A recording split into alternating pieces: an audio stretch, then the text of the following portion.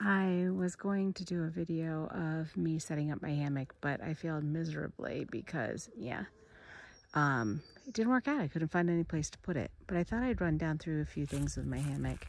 So, this is the way I connect it to a tree. This is called a beetle buckle, and it just connects right here onto, I guess you can't see, right here, onto the hammock itself, to the continuous loop. And so I use the ridge line of the hammock that's under here to hang things. If I want to air out my socks, my gaiters, I have this bag that hangs that has all my electronics and things in it, easy reach while I'm in the hammock. I always hang my headlamp here, easy access at night, peace towel, gives me a bathroom, and anything I just want to dry.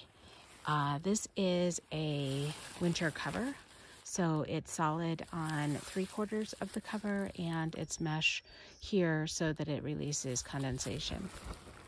On the inside, I have a peak bag. This I usually put just extra clothes, things like that on the head side. And I have another one on the foot side, and often I put my water bottle there. Sometimes I fold up my yoga mat and set it under here if it's going to be freezing, to try to keep my water bottle from freezing. I often hang my shoes, often as in always, because I had a friend get her shoes stolen by an animal overnight. And usually hang my bag off as well. Leave the pockets open in case critters want to get in. That way they don't chew holes, and it keeps it under my tarp. So this is my tarp. It is currently in a snake skin. I will show you what it looks like unfolded later, but this allows me to sit in my hammock and not have a tarp covering. It's great. I leave it like this if it's going to be nice weather and not going to rain.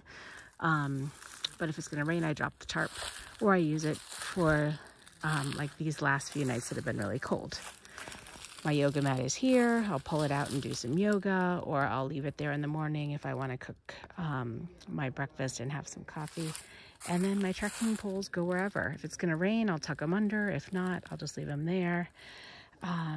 Yeah, that's the basics for now, and I will show you more later. I often try to choose to hang where I can see sunrise and sunset. So sunset is going to be behind me this evening, and then sunrise will be over here.